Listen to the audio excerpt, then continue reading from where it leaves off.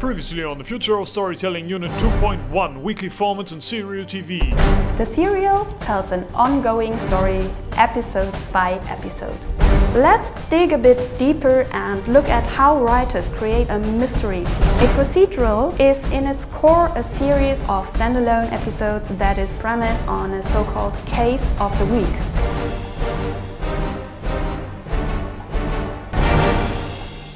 So keep that in mind.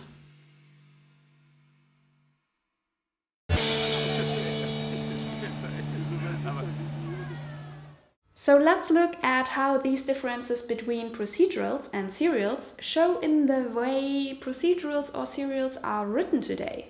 If you take a show like CSI, maybe as an example, which would be one of the most successful procedural shows worldwide, the stories there start in very different places. So one of the biggest questions that a writer's room will start with every episode is, okay, where does the murder happen? Because where the murder happens will dictate a huge amount of how the story evolves and how the information that we give to the audience is discovered, because it's all got to tie in some way with what's going on. So the actual arena the story takes place in becomes hugely important, and they actually can't move into actually breaking the story itself until they actually figure that out and figure out what they call the clue path.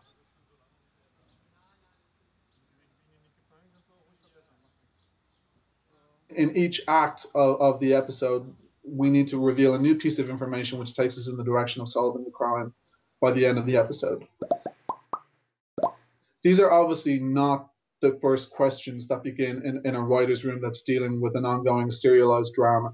The guys in Breaking Bad are not sitting down in the room going, okay, we're in a meth lab. What happens to the person who dies? How does that tie into it? So there are quite specific differences. That means the writers of a procedural have to deal with a case, for example the murder, first when penning down an episode. To be able to plot the whole episode, including the clue path, it's equally important to set an arena, a place for such murder. The clue path in this case means the path to the truth, the resolution of the mystery, with all its right and wrong traces in between, the wrong clues, sometimes called a red herring, for example. But why do the writers have to design this arena, this mystery and its setting first? Because it, for example, matters whether our investigator has to solve the crime of a dead mafia henchman found stabbed in the dodgy harbor area, or maybe the suspicious-looking drug-related death of the president's niece in her high society loft. These decisions will very much influence the story and the secondary episode characters that one needs to develop to tell this story, this case. In contrast to that, in a serial drama like Breaking Bad, The Tudors or Game of Thrones, a murder happens due to the developments of the story, not in the beginning. The place and the time not being the incentive for the episode story arc, but part of it and its characters' behaviorisms.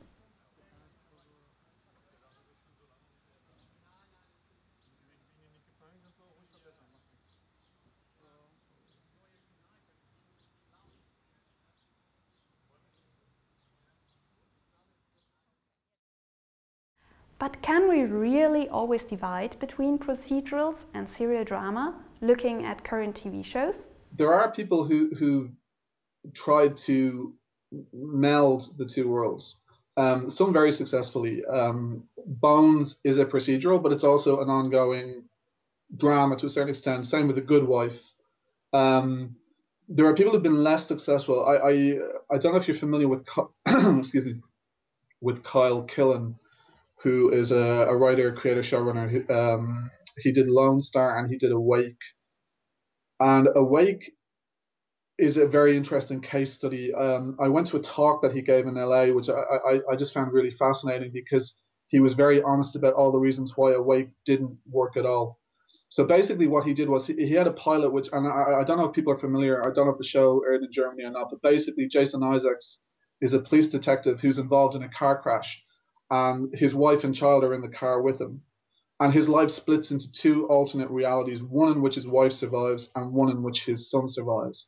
And he's not sure what reality is anymore. What Kyle thought he could do with that show was get a writing room that was kind of split 50-50. Let's bring in a number of writers who have experience doing a whole lot of police procedurals, and let's bring in a whole lot of drama writers. And we'll let these guys sort out the police story that we need to solve each week. And we'll let these guys write the drama, and then we'll just blend it at the end of it. 6 episodes in, they had to shut down production because this was a fundamentally flawed approach to trying to do this. It just wasn't working because the demands of what the procedural required versus the demands of what the drama story required were just becoming overwhelmingly complicated to try and make those things work.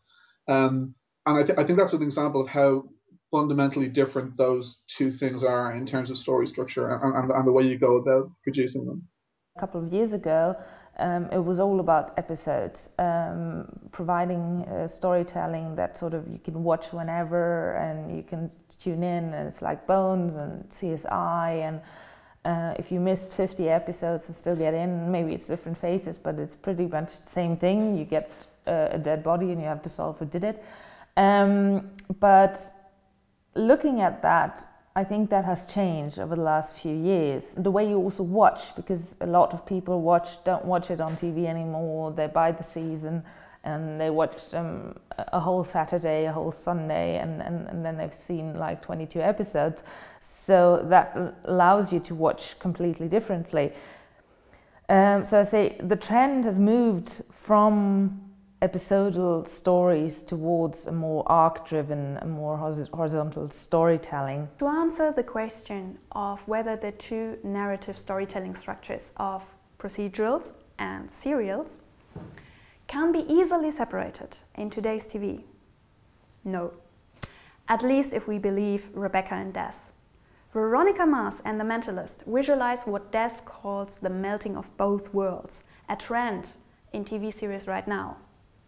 The mixture of classic procedural parts, like the episodic Case of the Week narration, with the characteristic of a serial. The ongoing story arcs, like in the case of The Mentalist, protagonist's Patrick Jane's search for Red John, the killer of his wife and child. With Rob Thomas' teen detective series, Veronica Mars, to come back to that, we can find a similar base with the weekly solved detective cases versus the season case arcs and interpersonal relations, e.g. between Veronica and antagonist or love interest, respectively, Logan Eccles.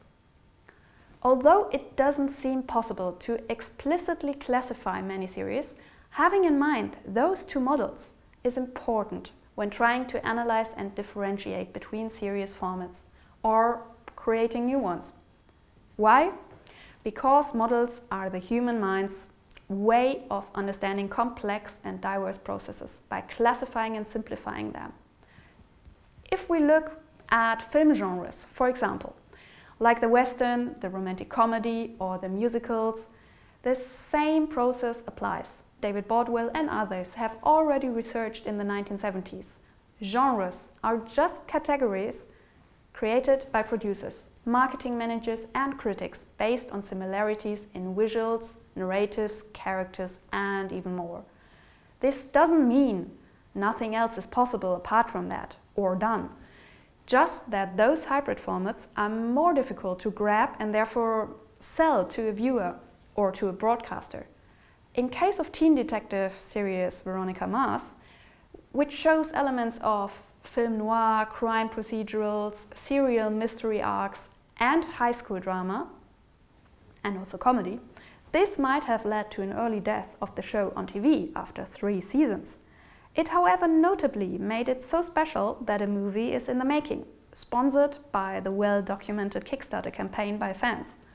That means, whether you create a story based on a well-known structure or decide to remix models, structures and tropes in a new way, both can be done really well and successfully. Yet it's really good to know your ingredients to the mix first.